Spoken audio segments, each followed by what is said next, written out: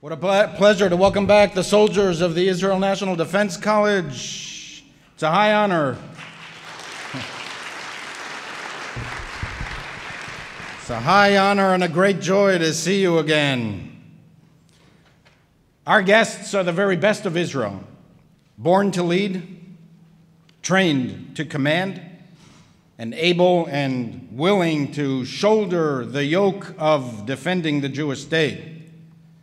They have been handpicked by the Chief of Staff of the IDF to participate in this year-long course away from their field commands.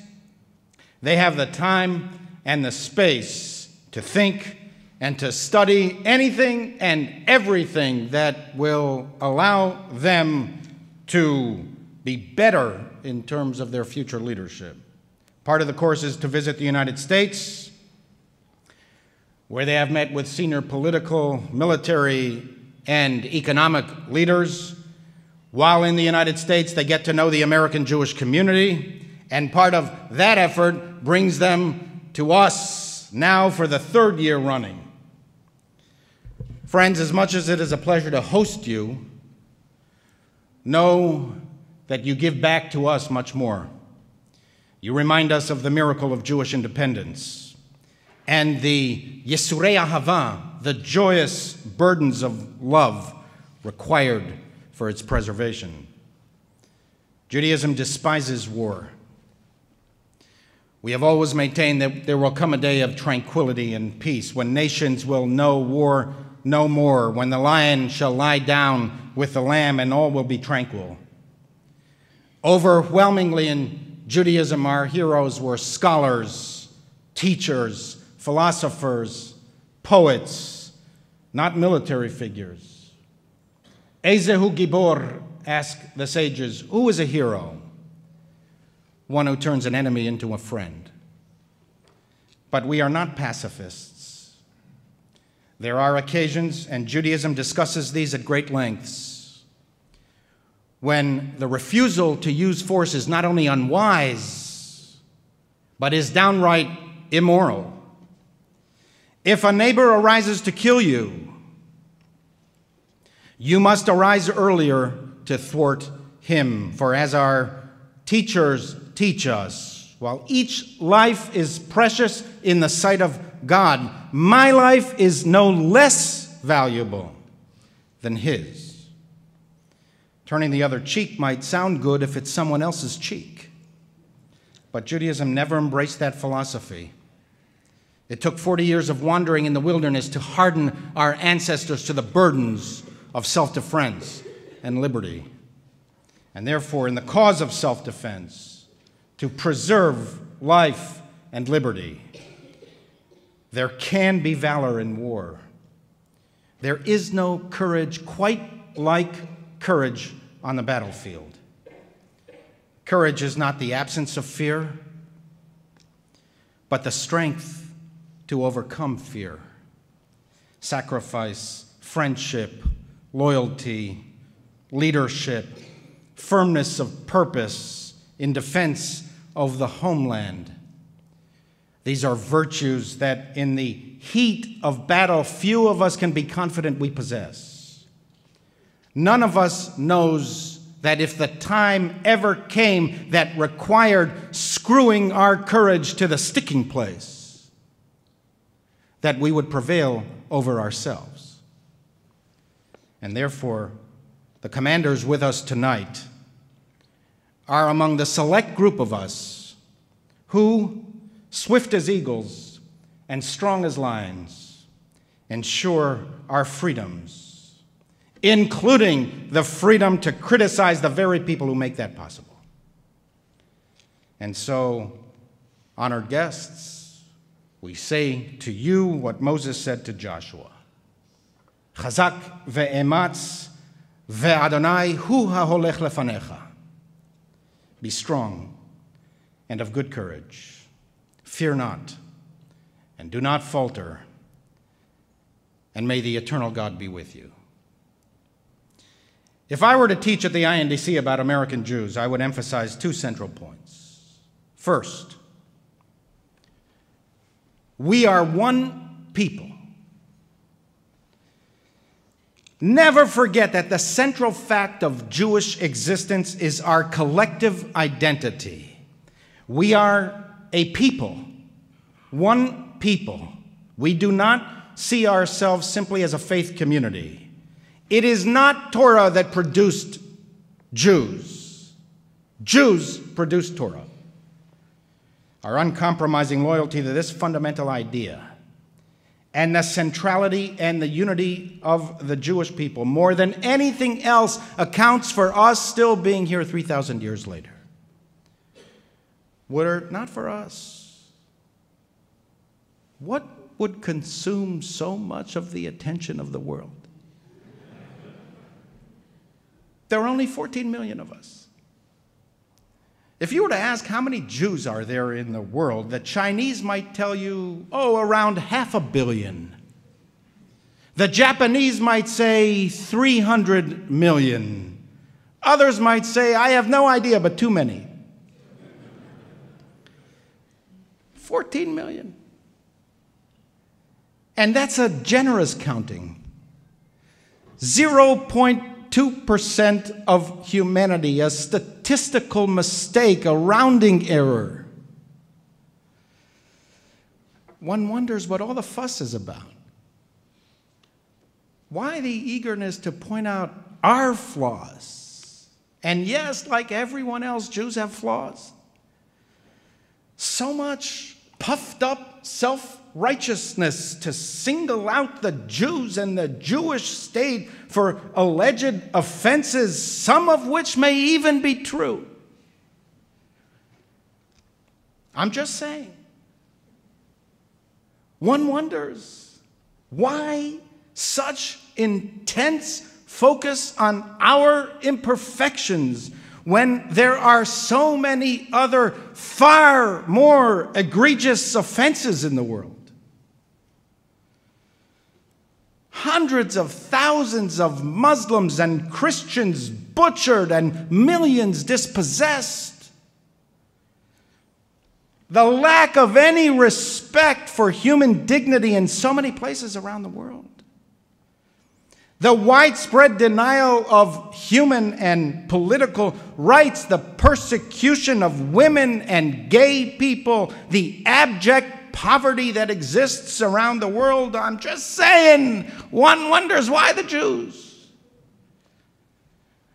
And why Israel come under such opprobrium all the time?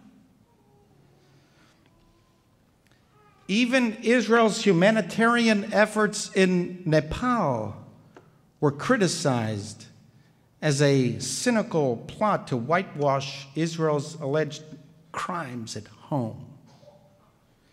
Even that marvelous delegation of the IDF sent to treat suffering Nepalese and that saved so many lives, even they were criticized. Even after Tel Aviv was voted among the most gay-friendly cities in the world, Israelis are accused of pinkwashing. You know what that is? Have you heard that term? Used against Israel, implying that the protection of gay rights is simply a ploy that Israel uses in order to oppress so many other people in the West Bank and Gaza. In these unprecedentedly trying times, we must preserve and strengthen the unity of the Jewish people. We cannot continue to live as a people without Israel. The heart of the Jewish world, its beating pulse, is Israel. We cannot be a people today without Israel. More Jews live in Israel now than in the United States. And sometime within the next 20 years, more Jews will be living in Israel than all other places in the world combined. The state of Israel keeps the modern Jewish people alive, not only as a place of refuge. Israel is the most eloquent expression of Jewish peoplehood in our days. It is one of the great wonders of the world, the recreation and restoration of the national home and the national spirit of the Jewish people. Israel has universal significance. Its triumph is the triumph of the human spirit. And it is this that the soldiers of the IDF preserve, protect, and defend. Not only their own families,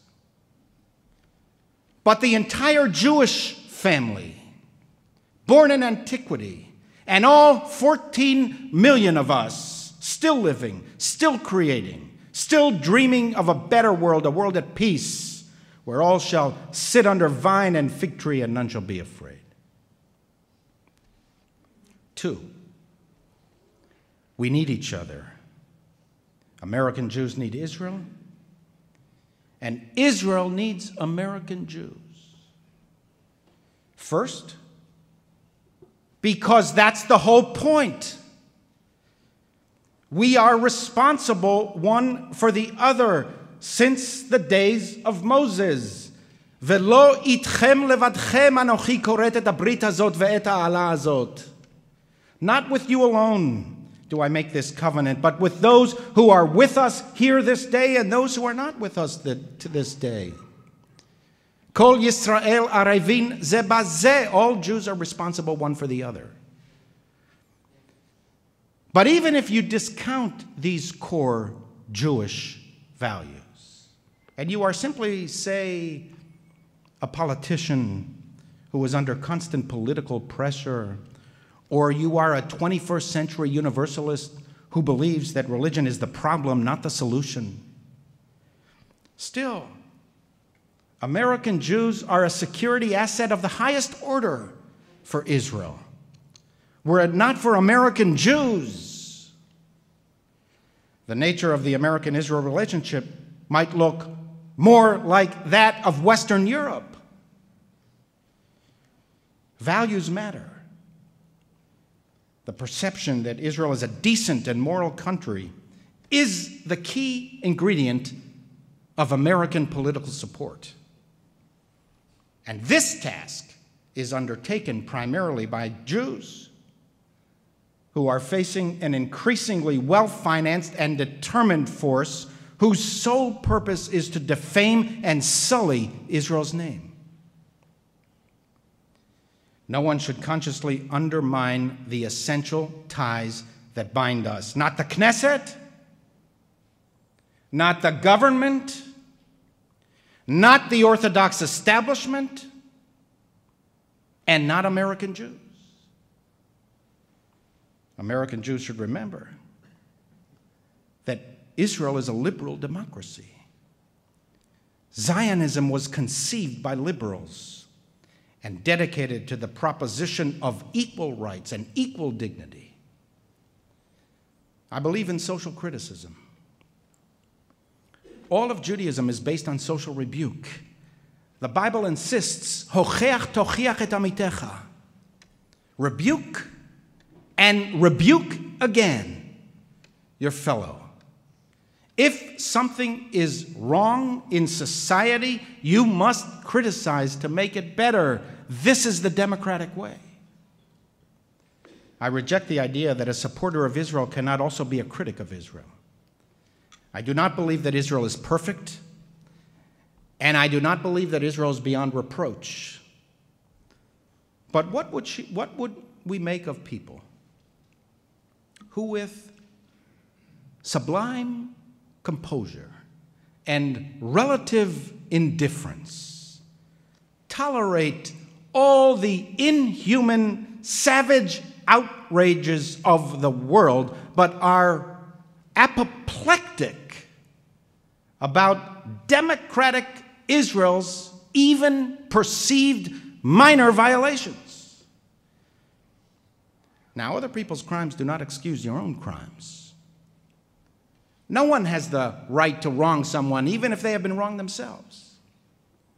But this excessive preoccupation with Israel shuts down any capacity for self-reflection or reasoned discussion and leads to a form of moral paralysis. All those who truly care about preventing bloodshed in Gaza, where are you? Now is the time, before the next war. to address the root cause and to restrain the brutal fundamentalist regime of Hamas. Instead, we hear news of new flotillas of futility, a form of moral paralysis. All those who truly seek to prevent the loss of life in Lebanon, where are you? Now is the time, before the next war, to address the root cause and to restrain Hezbollah. Instead, blind eyes turn to the continuing Iranian stockpiling of ever more accurate and deadly missiles.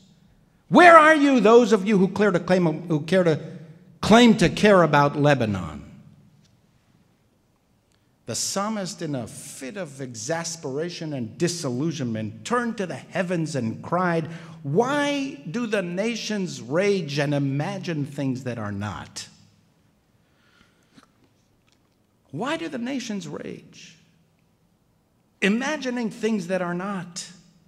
What are humanitarians who insist that they are not anti-Semitic, only anti-Zionist? What are they doing on the side of Hamas and Hezbollah? What are Democrats doing on the side of autocrats? What are the enlightened doing on the side of those who live in medieval shadows? It is reflective of the mass confusion of our era when we allow a small democracy fighting for its life in the world's worst neighborhood to be savaged as if it were an anti-democratic dictatorship, savaged by forces that are themselves anti-democratic and who perversely pervert the very language of human rights that we progressives have developed over centuries. Human rights is drained of meaning. Liberalism is drained of meaning. Progressivism is drained of meaning. They have become ugly distortions, weapons used by the very opponents of progress to attack those who, while imperfect, do their best to reach the highest standards of decency. As you know, a synagogue delegation will be traveling to Eastern Europe in July. One of the places we will visit is Theresienstadt, the infamous concentration camp where tens of thousands of Jews died and from where many tens of thousands were transported to Auschwitz and Treblinka. Theresienstadt was a uniquely ghoulish place, even by Nazi standards. It was not an extermination camp, but a prison where the Germans concentrated Czech Jews for eventual transportation to death camps. They used Theresienstadt for propaganda, making films purporting to show the world how well they treated Jewish prisoners. Many Jewish artists, authors, and musicians were imprisoned in Theresienstadt, leaving behind a moving and tragic collection of paintings, drawings, and compositions. There was even an orchestra in the camp. Brundebar, the children's opera, was performed in Theresienstadt. When you visit the camp, what strikes you is how utterly normal everything looks. Theresienstadt is a town. It has everything that other towns have. Families now live in the barracks of the prisoners. To get to the camp, you travel through neighborhoods of normalcy. You cross streets. Children play. People go on with their daily lives as if nothing happened all those years ago. I'm not suggesting that there's anything wrong here. I'm certainly not suggesting that the younger generations are responsible for the deeds of their parents and grandparents. I'm simply noticed that people were prepared to live in the middle of this island of infamy, where tens of thousands suffered and where over 30,000 perished. In the end, life moves on. Your tragedies are your tragedies, but others get on with life. Thousands of visitors a day come to that site, but the people who live there live normal lives. They have families there. They raise children there. They have pets. They have satellite television. Your tragedy is not their tragedy. They live as if nothing happened there. After all, it's been 70 years, almost to the day, since the liberation of Theresienstadt. In the end, Jewish history is our history. If Israel were to ever lose a war, there would be many headlines, many books would be published, many people would express real and sincere sadness, some would weep, a few would repent. But in the end, they would move on. We would be left with the tragedy. To this day, 2,000 years later, we Jews mourn the destruction of the Jerusalem temple by the Romans. For everyone else, it's a small piece of history, a footnote, if they even know it. For us, after 2 millennia, it is still an open wound, and it will never fully heal. So in the end, Jewish history is our responsibility. Jewish destiny is our responsibility. Jewish life is our responsibility. The Jewish state is our responsibility. May we prove worthy, and may we endure, now and forever.